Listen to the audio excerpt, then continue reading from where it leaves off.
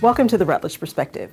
I'm your host, Laurel Rutledge, and this is the place where we talk about those things that are top of mind as you navigate your career, whether that's corporate or otherwise. In my nearly 30 years of experience, half of that in HR, I have seen and heard a number of triumphs as well as a number of failures.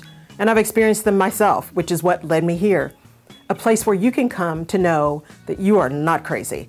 There's actually a way to change your perspective so that you can change your circumstances. Welcome to the village.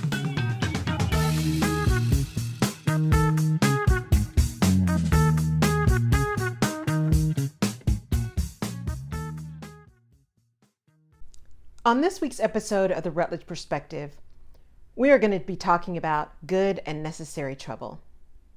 For those of you that have been paying attention, we lost Representative John Lewis in the last couple of days, and he was a civil rights icon and talked often about being beaten and being arrested and how that was a turning point for him in his decision to begin to really fight the good fight, to cause good and necessary trouble.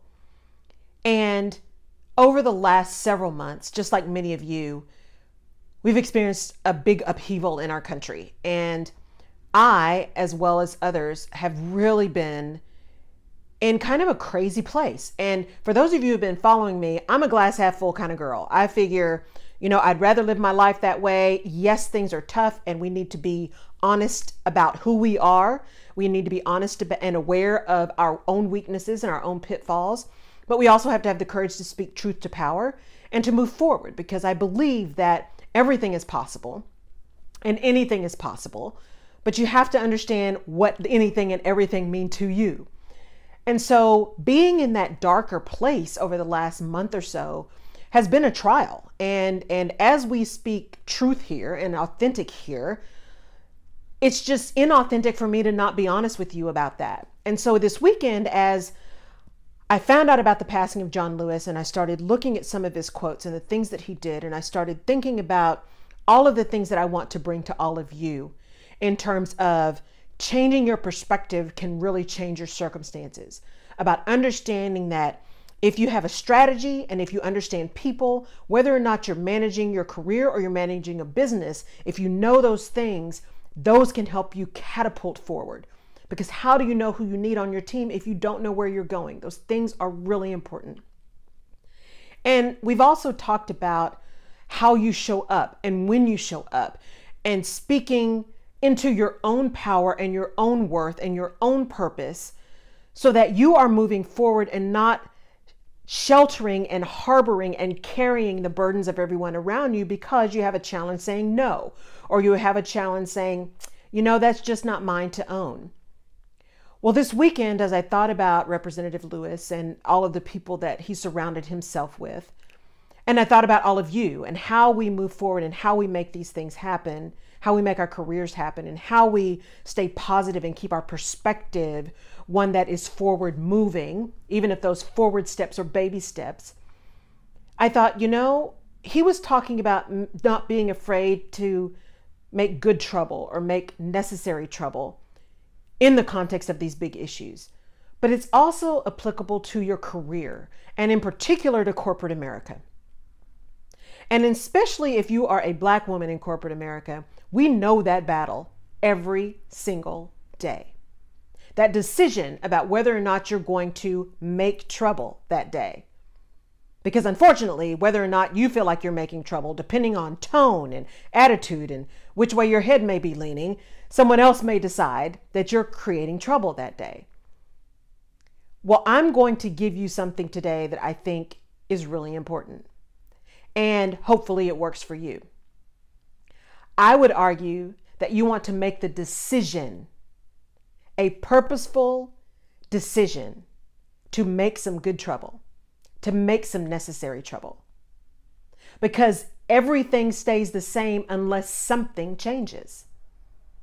Now, that trouble you decide to make, I would also encourage you to make a plan. You've heard me say proper prior planning prevents poor performance. You want to have a plan.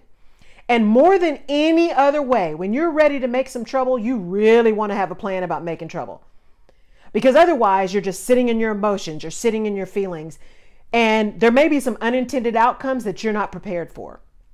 But if you can make a plan about the trouble you're intending to make, no matter what the consequences are of that, you are more likely to be prepared and more likely to know what you're going to do then. Because then the ball is back in your court. So as you think about what trouble you're going to make, this good and necessary trouble, I would say these things to you. 1, good and necessary trouble is often about speaking truth to power. It is often about calling out those things that others are afraid to. Others see, but they're afraid to say because they are so deeply buried in the DNA of the organization or of the department or of the culture that speaking to it or calling it out or even just recognizing it publicly can be detrimental or harmful, or worse, can really be career ending, if not just career limiting. So understand that your desire or your willingness to cause good trouble or necessary trouble puts you right up against those things that may be sacred cows. 2, it's still important to call out and make that good trouble and that necessary trouble. Because again, nothing changes if nothing changes. And it doesn't mean that you forget about the processes of being respectful and you just call things out just because you're irritated that day. That's not what is helpful. What is helpful is that you still have the courage and the desire to say something. That it is still important enough, if not to you personally, but to the team you have, to the colleagues you have, to those who are looking up to you and looking to you for guidance and support, that they see you're willing to step up and step out. Because all it takes sometimes is one person willing to call it out. For others to say, you know what, I saw that too, and I'm in agreement. Or that happened to me too, and this is how that impacted me. One voice sometimes in the darkness can be the voice that starts a movement.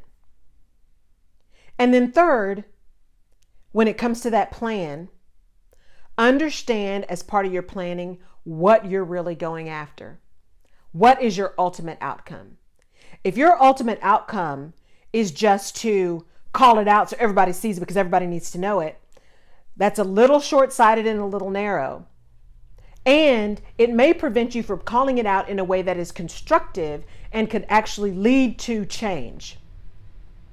That planning of how you're going to address something enables you to, 1, understand who you're addressing and what some of the dangers and some of the pitfalls may be around that. 2, the real details of the issue. And 3, it enables you to get all your data ready. Here's the actual behavior I saw. Here was the impact of that behavior as supported by fact, whether that's results from customers, results from employees, engagement surveys, whatever it is. Turnover. Here's the data that shows that this is a problem. And oh, by the way, here was the impact to me personally. And no, you can't negate what my experience was and how it impacted me because it is my experience. But you can't do those things and say those things and be ready to have that conversation if you haven't prepared. Because it's easy for us to get in our emotions and get in our feelings. And it's easy for others to dismiss us when we're emotional. Because especially in a corporate setting, people don't want to deal with emotions. They just don't. Oh, she's crying again. Oh, she's yelling again. Oh, she's upset again. And it's easy for people to put on you their discomfort and dismiss the details of your argument because they're surrounded in all of this emotion that has nothing to do with the argument at hand, but may be real and raw, but it's covering up the real issue you want to address. So I encourage you, as you are going through this week, as you are thinking through what are the things you are facing, as we see so much of this turmoil continue, as we see so many times and so many situations where we have the chance to speak up. What are you doing and what are you willing to stand on? Are you willing to set your fear aside to be able to create good and necessary trouble. I just read about a family this weekend that saw three, what appeared to be late teenage, early 20s, young African-American men pulled over on the side of the road by police officers. And this family was pulling up on the highway. They actually pulled off, turned around, and came back up to sit behind the car. The officers came up to them and said, "Are you family?" They said no. And they were recording. And they said, "Well, is there something that's going on?" They said, "No, we just want to make sure that everything's okay." And the officer left them, and eventually the boys were fine, and they followed them to a gas station and had a conversation with these young men who were quite rattled and quite shaken and didn't understand, at least from their side of the story, why they'd been stopped. And the moral of that story was, for these people who didn't know them, weren't involved in the situation, could very easily have escalated the situation or had it escalated simply because of their presence. They decided in that moment it was time to make some good and necessary trouble.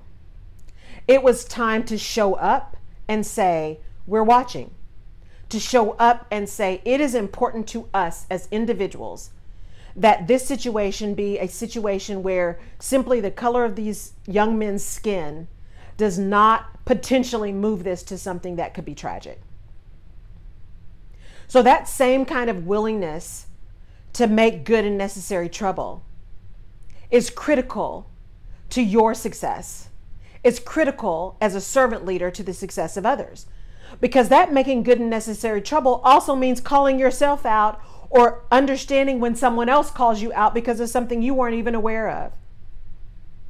Good and necessary trouble is about making all of us more aware, all of us thinking about the other person and the impact of our language, of our actions, of our engagement on the other people around us. Because contrary to what we're seeing, we are all impacting everyone else. We are all connected. And if there's no better sign of that than COVID, I don't know what is. Because you can be in the same room with people and catch it, because we are all interconnected. But even more than that, as we see the isolation and the impact of isolation, as we see the impact of people not being able to see their families, of elderly folks in nursing homes or in assisted living facilities who don't have that same connection, never has it been more evident how interconnected we are, how our behaviors impact those around us, how our words and our emotions impact everyone else with whom we come in contact, good and bad. And so I would encourage you, as I did this weekend, to think about good and necessary trouble a little bit differently. Yes, we need to be creating and being willing to make good and necessary trouble on these big systemic issues, whether that's gender, whether that's race, whether that's equity around healthcare, whether that's children, whatever the issue is. We need to be willing to make good and necessary trouble if we're going to make change. And we need to be willing to make good and necessary trouble as leaders, as those who are put in positions to serve customers, to serve employees, to serve businesses, and to serve stakeholders even, and shareholders. If you don't change something, nothing will change. So we can't sit as leaders and expect just because we want it to happen that it's going to. We have to be willing to take a chance, to do it afraid, to step out, even if that means we are stepping out on that limb alone for that thing that we know to be true, that thing that we know to be right. And we do so with the utmost respect, with the utmost calm, with the utmost pointed data that we can. And then we make decisions and are prepared behind that. And if that preparation means that we have to make a decision to leave, so be it. If that preparation means we have now impacted change, or we've impacted one person and their ability to stay or their ability to do something different, or we've removed the veil, we have opened someone's eyes to the possibilities, that is good change. That is good trouble. That is necessary trouble. And that's the Rutledge Perspective this week. something that was just sitting on my heart, and I hope it resonated with you. And I encourage you to go out, whether you are building your own business, where you are trying to climb the corporate ladder, whether you are just trying to make it through today, and make some good and necessary trouble. Come at it from a place of good faith and integrity and authenticity. But nothing changes if nothing changes. And we all have the power to change. Go out and make it a great week. I really appreciate your tuning in to the Rutledge Perspective, whether you're watching the video or listening to this podcast. And I'll catch you on the other side. Take care.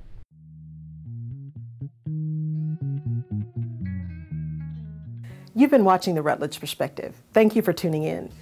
If we have given you a different perspective, or if you've learned something new that you hadn't thought about before, please subscribe to the Rutledge Perspective podcast where you get your favorite podcasts, and give us a like on iTunes or Google Play or Stitcher.